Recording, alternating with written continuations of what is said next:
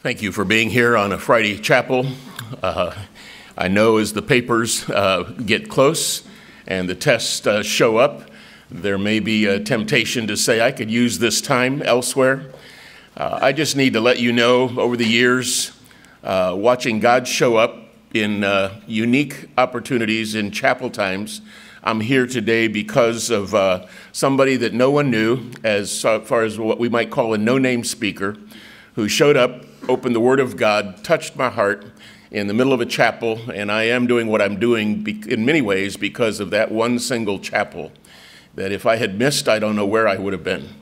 God is sovereign, but he was sovereign on that day in a very special way. This is a part of the community. It's a part of our fellowship together. It's a high priority for us, and we hope it'll continue to be for you throughout the semester. Whatever days you're on campus, make this a part of that, and we're grateful for your being here. It's a privilege to introduce Rick Calenberg. Dr. Calenberg has been teaching Bible, theology, and missions since 1974. He served for 16 years on the faculty of the Moody Bible Institute and Theological Seminary. In 1984, he and his family joined SIM and moved to Nigeria to serve on the faculty of Josh Ekwa Theological Seminary. His 10 years of missionary service in Nigeria included evangelism, church planting with seminary students, and 3 years as the SIM Nigeria director. He retired from SIM not too long ago, having served 12 years as the Northwest Regional Director.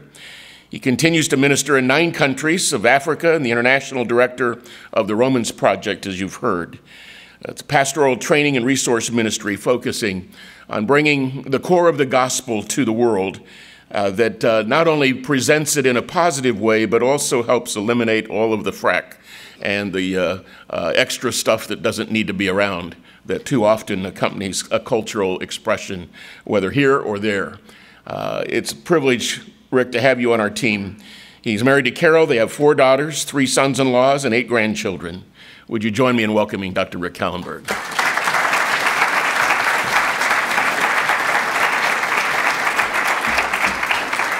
Thank you, Dr. Bailey, and thank you for showing up on Friday Chapel. This is your favorite no-name speaker today. No, I'm seriously so honored to be here, and I think some congratulations are in order. You've survived syllabus shock. 3 weeks of school, and you're into the groove. You know, we talk in missions classes about culture shock, and some of the same effects of culture shock have hit you as students here at Dallas Seminary. Things like disorientation, confusion, anxiety, fear. I got to tell you, I gave a survey to my students in my classes. I had 33 in the classes, and I asked them, what do you fear most? And specifically, what about DTS causes you the most anxiety? Okay, here are the answers. You can guess most of them. The amount of work and the time needed to accomplish that work. Missing deadlines, the fear and anxiety that comes with that potential. Finances, obviously. We all face the reality of that as students. Failure to make the grade, failure to finish the course. Feeling, this is an interesting one, feeling not qualified. And this one was profound, unworthy of being a DTS student. Feeling inferior to other students who seem to know everything. And then the last one, balancing the spiritual life with the academic. All of us have some fears that we're dealing with this morning. I got to tell you about my experience arriving in Dallas Seminary in 1968. I was full of anxiety. I didn't know what to expect. I'd had a tough summer. I was only 21 years old. I'd been in a ministry context that was very difficult. And I just knew God had brought me to Dallas Seminary, and whatever that meant, I was ready. But we got to class, and Haddon Robinson, our professor in personal evangelism, I thought, he'll just talk about the syllabus. He started in on a lecture. Dr. Burns will remember, no cake today. I still have the notes from that lecture. Profound impact. First class. He says, you can read the syllabus. I've got something to tell you. That was impactful. Then we had Dr. Walke. You heard about Dr. Walke during Heritage Week from Ron Allen. Our first OTI exam, only Dr. Burns made an A. I made a 55, and that was a C+. We sat and listened to this man, and were just overwhelmed at his knowledge, and we just seemed lost right from the start. And yet, in the grace of God, we made it. Then we go into Chafer Chapel, and the professors would walk on the platform, and we'd sit there in awe. And I always remembered, I pitied the poor preachers in chapel, because there was S. Lewis Johnson with his Bible that had both the Hebrew and Greek in it. And he's checking you out as you preach. And so I never anticipated getting this opportunity. But you know, I saw another side of the professors too. Believe it or not, in those days, we had Hebrew class on Saturday morning for 2 years. And we would go to Hebrew class, and then to take out our frustrations, we went up here to this park on Live Oak and played touch football. And would you believe our Hebrew prof, Don Glenn, would come and play with us? And I was amazed, because I would have thought of all the people who wouldn't come to play football, it'd be Don Glenn. But we enjoyed him so much. And I want to tell you the rest of the story. Dr. Burns told you about Art Farstead and the coffee. Do you remember that? The coffee landing on him at that reception. I want to tell you about Art Farstead. Because I was so afraid of Greek and Hebrew, I had passed the entrance Greek exam, but I was so afraid I didn't know what I was doing because other guys were taking this baby Greek. I decided to take baby Greek. And Art Farstad was the teacher. When I came back for my second year, I'd been working at a camp, made very little money, and I didn't have enough money to continue in school. Art Farstad, when he heard about my need, he said, "You come live with me." And we lived in a little house on the other side on Washington Street. And it was through that man's grace that I'm here today, and we were able to finish seminary without any debt. He went on to become the editor of the New King James Bible. He's with the Lord now. But there was another side to those professors, and in the course of time, we were so privileged to get to know them. Let me ask you this, and let me tell you how we coped with the challenges of seminary in those days. The fear promoted hard work, and we worked very hard. We had friendships that really encouraged us in the student body. And for me, it was reading and rereading some of my favorite Bible promises. And inevitably, I ended up in the servant songs of Isaiah. And that's where we want to look today. Turn with me to Isaiah chapter 40. In Isaiah chapters 1 to 39, we know that there's the message of judgment. And Isaiah delivers that message. And it's a very profound and beautiful section of Scripture. But then in chapter 40, there's a dramatic change. And from judgment, we now are hearing about grace and compassion and comfort. And we see the sovereign Lord at work on behalf of his people in an amazing way. His covenant faithfulness and his chesed, as we heard about from Ron Allen. I have to quote Ron Allen from his message, was so good. The definitive self-disclosure of God, who really is what he really is. And if you go to his Facebook, you'll always see hesed or chesed as his primary and amazing characteristic. But let me give you the background of our passage today.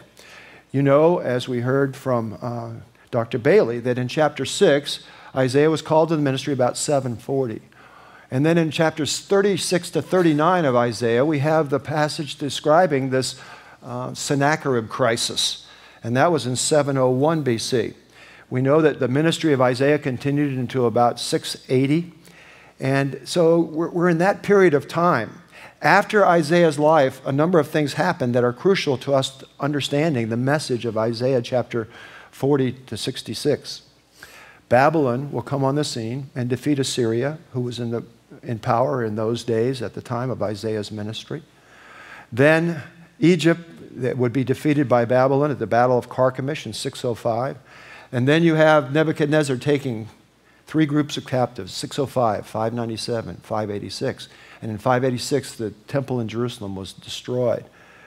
Why is that important background? Because apparently, this message that's being written by Isaiah in his day is really for people that are going to live 165 years later, during the time of the post-captivity period.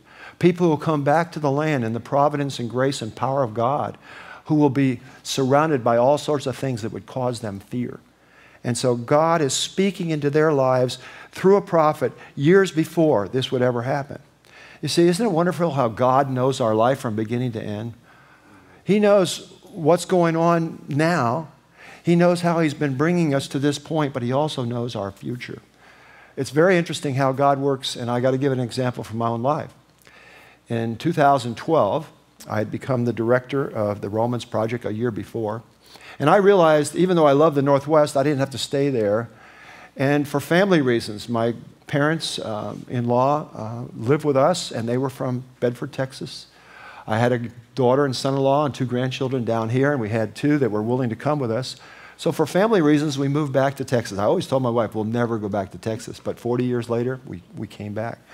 Little did I know that in the providence of God, an opportunity to teach at Dallas Theological Seminary, my alma mater, would come to me in that whole process. But God knew. And so here I am, by the grace of God. And it's so exciting to see how God works in our lives. And as we look back, we see how he worked. I've got another story really from those days in seminary. When we had Walkie, we had him for, Dr. Walkie, we had him for Hebrew exegesis. And he chose Isaiah as our exegetical passages. And we all had a passage to do. And here's my copy of Isaiah with all my notes. 40 to 55. I got them all. In those days, I could parse any word. I could translate any section. Would you believe in the providence of God again? When I was doing my doctoral work, I had a Hebrew qualifying exam. That was just one piece of many pieces that we had to fulfill. Would you believe they assigned me the servant songs of Isaiah? So I already had so much of the work done. It was just a matter of review, and God, again, provided so graciously for me in that way. Well, Isaiah chapter 40 to 55, the comfort and assurance to these returned captives is being given to us in God's wonderful message to them through Isaiah that had been given years before. In chapter 41, we see God speaking. In chapter 40, you really have to read this passage because all the great themes that are in this section and in these servant songs are brought to us. Look at chapter 40, verse 1. Comfort, comfort my people, says the Lord. Speak tenderly to Jerusalem and proclaim to her that her hard service is completed and her sin has been paid for. She has received from the Lord's hand double for all her sins. He's saying the captivity's over and the judgment that I brought on you is over. I fulfilled my purpose. And by the way, there are lots of purposes fulfilled in that captivity, including getting rid of idolatry. And you'll never have idolatry as a problem in Israel as a result of that. So God was working his providential plan at that time. But then we get into the section where it's time for God to show up. And we have a passage where it's basically identified with John the Baptist in the New Testament. And I won't read these verses to you, but excuse me, but he, as the proclaimer and forerunner, is getting things ready spiritually and otherwise for the Messiah to come. And so then a voice, verse 6, cries out, and what shall we cry? Men are like grass, but the God who is the God of the Bible and whose word is the truth, his word stands forever, verse 8. And so verse 9 then, you who bring good tidings to Zion, go up on a high mountain. You who bring good tidings to Jerusalem, lift up your voice with a shout. Lift it up. Do not be afraid.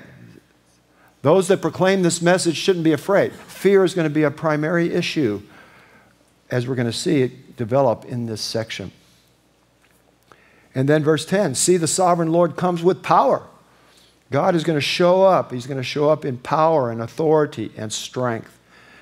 And then in verse 11, he tends his flock like a shepherd. He gathers the lambs in his arms and he carries them close to his heart. He gently leads those who have young. I just love the picture of strength on the one hand, toughness and tenderness. That's our God. And, you know, there's another verse in that song that we sang today, and it relates to us older people. He says in verse 5, even down to old age all my people shall prove my sovereign, eternal, unchangeable love. And then when gray hairs shall their temples adorn, like lambs they shall still in my bosom be born. This thing of God's tender shepherding of our lives continues throughout life. And what a comfort it is, not only to know God is with us and strengthening and empowering us and accomplishing his purpose for us, but he's tenderly ministering to us at the point of our need.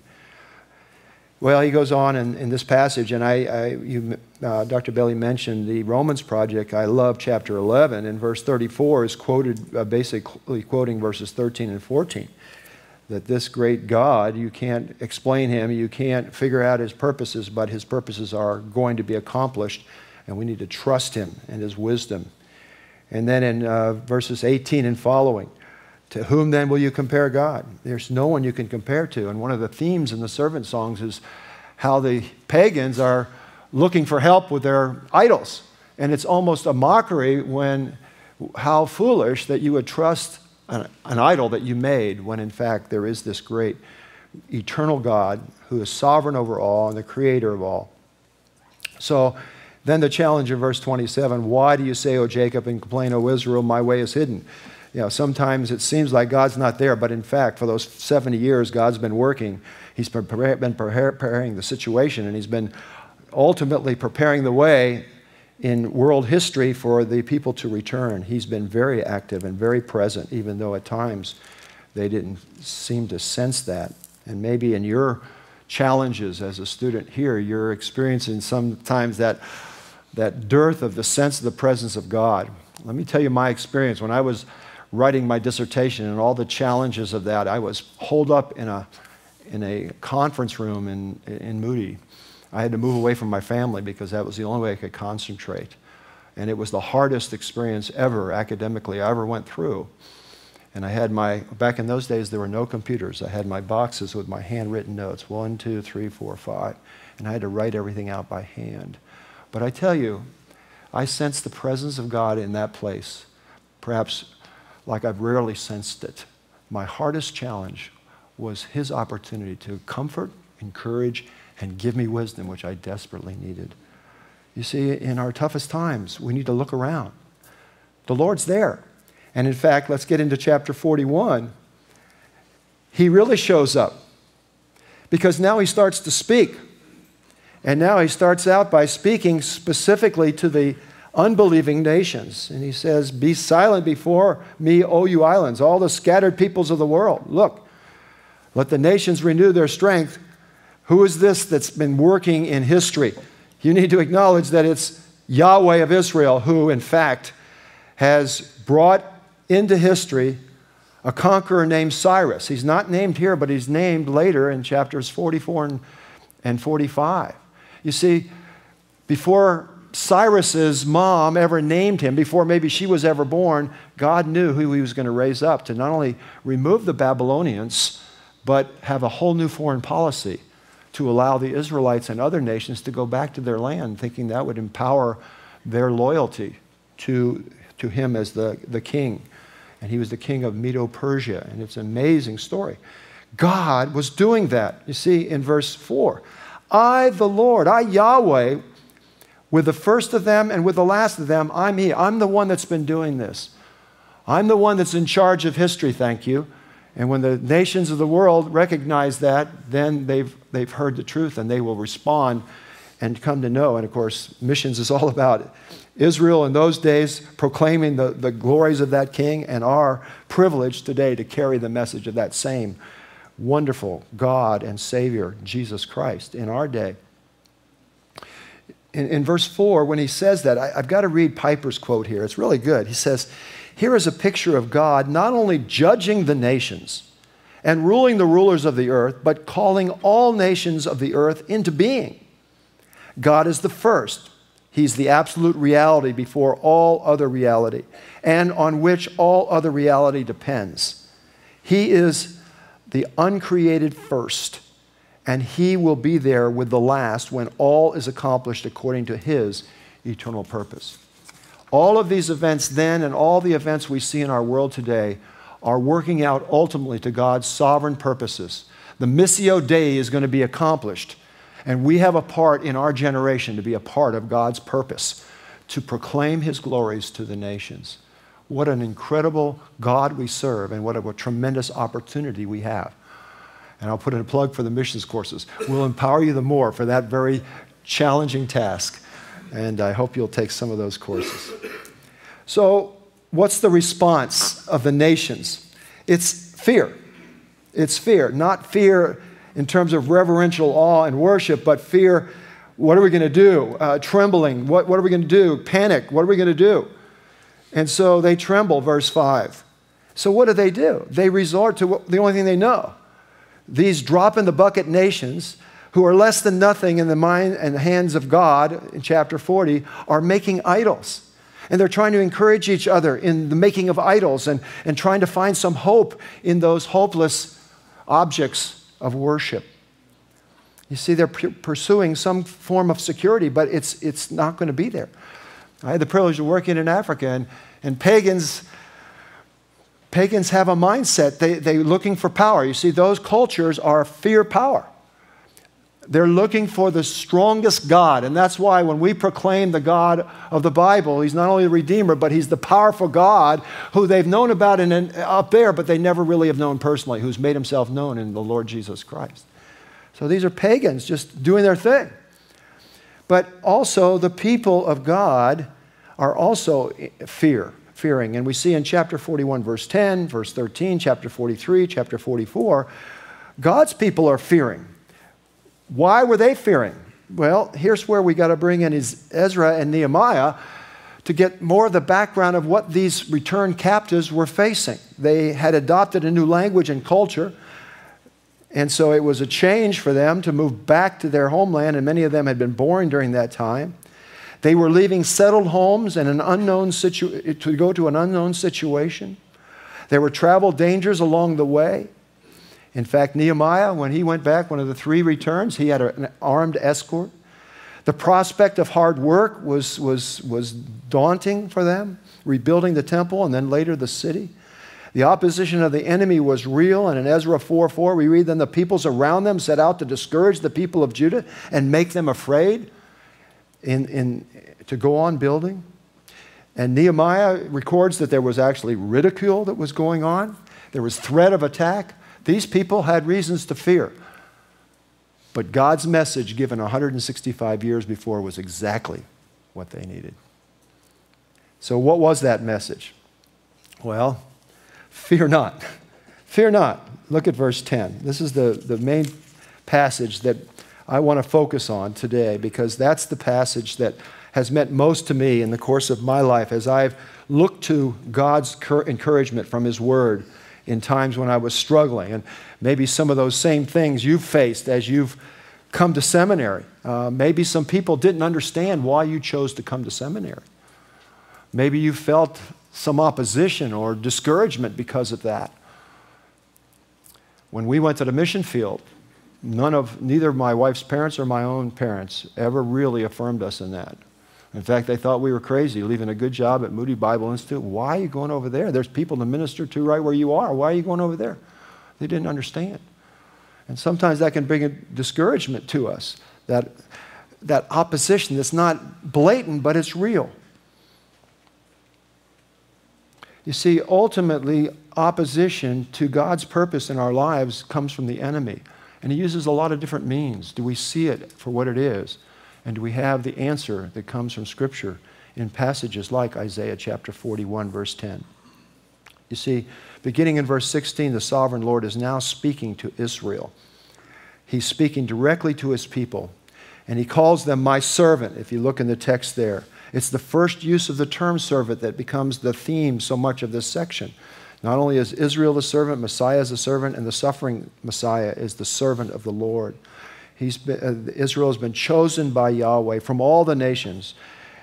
They're in the family of Abraham, and they are part of the covenant God's made. They're called. They've been called out of, Abraham was called out of Ur, Israel was called out of Egypt, and it's like a second Exodus. They've been now called out of Babylon. God is calling His people for His purpose. He has a purpose that He's going to accomplish for them and through them, and they need to be strengthened by that reality. They are not rejected, he says, which is really interesting because they would have felt maybe that Babylonian captivity would have been a form of rejection by God. And even though in Hosea he talks about having to divorce his wife, in fact, he's committed and he's bringing his people back to himself, both in terms of relationship and ultimately accomplishing his purpose through them. And this is an evidence of that as he gives them these promises and as he works in this context. In Isaiah chapter 41, then, verse 10, do not fear, for I am with you. Do not be dismayed, for I am your God. I will strengthen you and help you and will uphold you with my righteous right hand. We see here a command. We see 2 reasons to obey the command. And we see 3 promises that come as God gives them. The first, obviously, the command is don't fear. A great theme in Scripture. And I don't have time to recall all my favorite passages where God starts out, God shows up, and the first thing he says, or his angel shows up, don't be afraid. And then the message is given, inevitably, a message of hope and encouragement and strength for the task ahead. But then the 2 reasons, for I am with you. They were in a very new and difficult circumstance. And the Shekinah glory of God had left them, as described in Ezekiel chapter 10. But I've got to read a passage from Haggai for you because it really illustrates how God is renewing his work. When Haggai was raised up to challenge them to finish the job of finishing the temple, and you've got to see Haggai and Zechariah in the context here, he makes a statement, he gives a promise. He says, I am with you, declares the Lord. And then he promises this in verse 9. The glory of this present house, this new temple that didn't look like much, wasn't nearly as fancy and glorious as Solomon's. The glory of this present house will be greater than the glory of the former house, says the Lord Almighty. And in this place I will grant peace, declares the Lord. You see, God's purpose was for them. And even though when they compared themselves with the past, it seemed like it wasn't much, yet God was with them in what they were doing, and they should find encouragement because it's part of his plan. And what was the temple beautified by Herod that Jesus walked into? It was that temple. You see, God's able to do a new thing in a new context, but we've got to trust his presence. We've got to trust his power and believe that we're in his purpose. And when we do, we'll experience the joy and blessing of fulfilling God's purpose in our own lives. He says, I am with you. The greatest resource in the universe is on our team. And then the 3 promises we can claim. By the way, these are perfect verbs that speak of an event that is an actuality because is actual even though the author is committed to effecting it, even though it may not take place right away. He says, I strengthen you. I help you. Surely I help you. And the text makes that very clear. That's the term there. And lastly, surely I will uphold you with my righteous right hand. And it's sometimes translated victorious or saving right hand. The symbol of the Lord's power to deliver and protect. It's nuanced, vindicated righteousness, the strength and power of God's righteousness. And the right hand is the hand of power and salvation. God has a promise for you. And by the analogy of faith, I think I can claim this promise because in Hebrews chapter 13, verses 5 and 6, in Deuteronomy chapter 31 and Psalm 18, which he's quoting, it says this, never will I leave you, never will I forsake you, so that you can confidently, and we can confidently say, the Lord is my helper, I will not be afraid. What can man do to me? You see, we can claim these promises in light of who we are in the plan and purpose of God. We can trust his presence. We can depend upon his power and know that he will not only be with us, but he will strengthen us for the task he's called us to do. So I ask you this morning, how are you coping with the challenges of seminary? How are you dealing with the fears that are inevitably part of your life, and they may be other than just academic? On that student survey, I also asked the question, how do you cope? How do you cope with the challenges and fears that you are dealing with? Things like planning ahead, talking to others, being in a community, sleep, watching TV and social media. This was my favorite. My wife will keep me on track. And it's interesting, almost all the new students also added prayer, listening to God, and reading the Word. 14 out of 19 of the first new students said that. And I don't want to read too much into this, but for the returning students, only 7 out of 14 mentioned that. The fact is, I recommend, when fear comes, turn to the Word. And particularly, I encourage you to turn to the servant songs of Isaiah and places like Isaiah 40 and 41. This past summer, I was in Africa. We were in 5 countries. We were in our 4th country of Ghana, and we were supposed to go to Nigeria. And while we were in Ghana, we heard that in Jos, where I was supposed to go and teach a class at the seminary and do some Romans project work, there had been bomb blasts right there in Jos, and hundreds of people were killed. My team said to me, "You shouldn't go. Don't dare go." The guy with me, the guy that was supposed to go with me said, "I don't think I can go." And my wife said, "Don't go." And when my team challenged me not to go, I said, "Of course I'm going to go. I mean, that's where I belong." But the Lord convicted me. He said, "I want you to process that decision with me." And guess where he led me?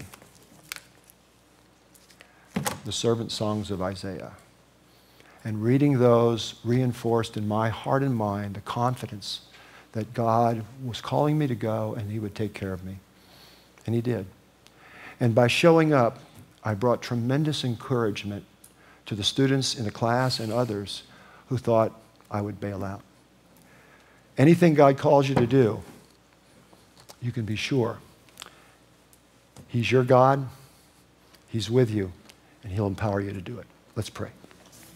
Thank you, Lord, for the wonderful promises of your word. I just love this passage, and you've spoken to me so many times through it. Speak to these dear students in these days of their challenging process with you, accomplishing your word, to believe the promise you've made, and be glorified as we all trust you as the great, powerful God who's called us to this not only task, but this great calling of proclaiming your glories in our generation. Thank you for what you're teaching us through the process of seminary so that we can believe you and trust you when things are even more serious things are at stake in our lives. Thank you in Jesus' name. Amen.